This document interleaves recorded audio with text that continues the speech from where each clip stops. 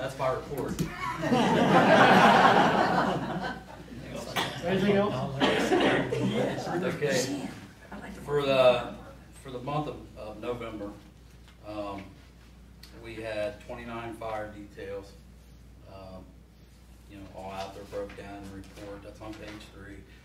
Page 4, you'll see we had 148 EMS details for the month. Page 5 is a new page that you'll see. Sissy, like you guys mentioned, Sissy put that on there, and we were requested to put that in there for the We Thrive. They like to keep track of falls and things like that. So Sissy had that in there. I thought it was really good. Did a good job on that. Page 6, that's our staffing report. You'll see that for the month of November, we were down to 0 medics at 2 per staffing. So we're keeping our staffing levels up somewhat. It's getting tougher and tougher to do that. I did have one of our new full-time guys came in and resigned. He's going to go to the city of Cincinnati and work.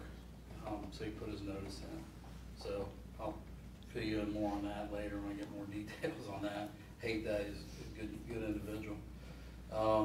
You'll see where we transported our patients to. That's part of the patient transport list. Unit day training, you'll see that we did 35 hours total of training for the month of November. Special training, you'll see on there. We did a lot of talking about the drone class. We did finish the class.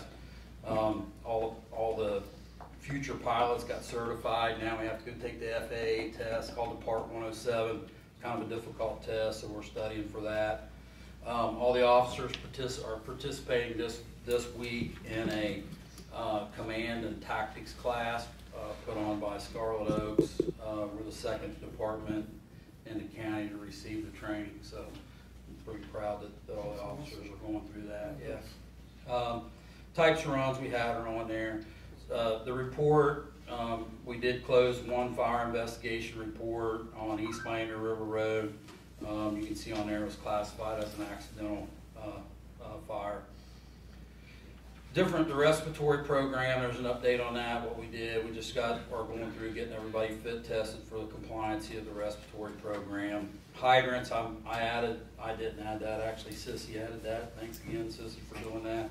She put the hydrants in there, so we kind of start keeping track of hydrants, which ones are out of service, which ones need to be repaired, and all that kind of stuff, so that'll be in that column.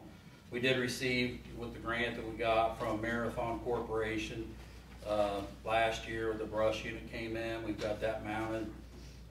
We're currently outfitting that to get that ready to respond. And then I put some pictures of the station, progress on the station, where we're at with the stations on there. Put some pictures in there. Mr. Beck and I attended a meeting this morning with the architect and the builders, trying to narrow down about when the station's going to be completed. It's looking like probably mid-February, maybe 1st of March is where we're coming in at, so we'll do that. One thing I'd like to just finish up with, I don't want to burst any bubbles or anything. I hope I'm not speaking out of turn, but this is Mr. Beck's last meeting. We've been at 22 years together. A lot of those years I was a union president, and me and Mr. Beck didn't always see eye to eye. Especially when it comes in with 69 requests for a new contract. I says, take the thing and come back next year. So we didn't always see eye to eye. There was one meeting really in particular that we really just couldn't come to agree on things. And it kind of got a little heated, and we stepped outside.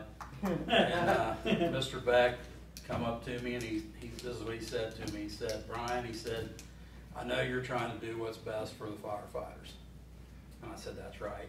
And he said, and I'm trying to do what's best for the citizens of Miami Township. And I think 40 years you've done that. Thank you.